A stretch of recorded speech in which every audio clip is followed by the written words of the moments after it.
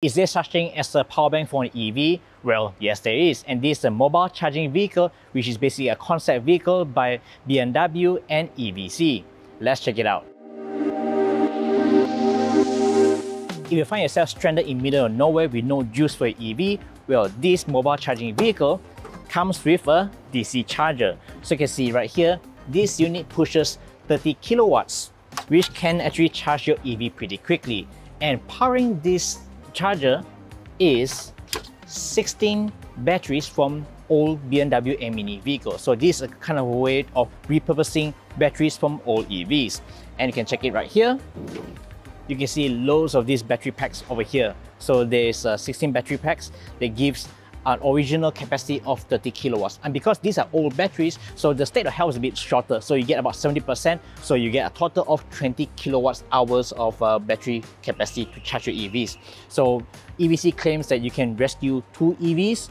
And I would say that for 20 kilowatts, you can probably give an EV about a range of 100 kilometers, which is more than enough to get to the nearest charging stations.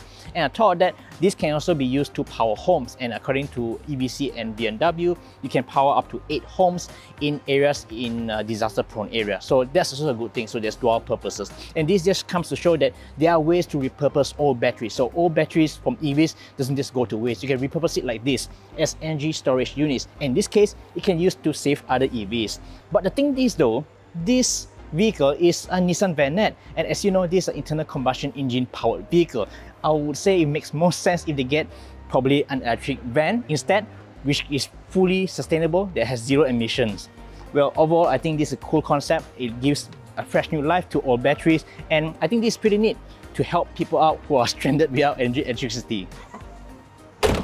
So that's a quick look at the mobile charging vehicle here at Malaysia Auto Show 2023. If you like this video, please give us a thumbs up, like us on Facebook, and don't forget to subscribe us on our YouTube channel and hit the notification bell icon so that you'll be informed of our future videos.